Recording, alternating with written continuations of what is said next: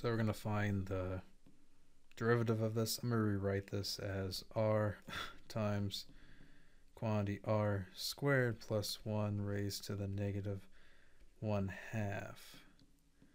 Alright, so what I'm going to do now, instead of using the quotient rule and chain rule, I'm going to use the product rule and the chain rule.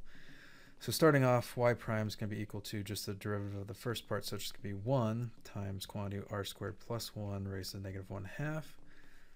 And then r times quantity, bring down the negative 1/2, and then derivative on what's in the inside, 2r. And then we get r squared plus 1 raised to the negative 3/2.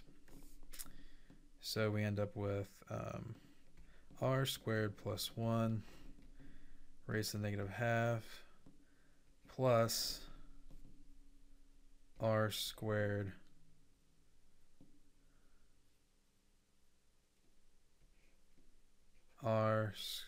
plus 1 raised to the negative 3/2.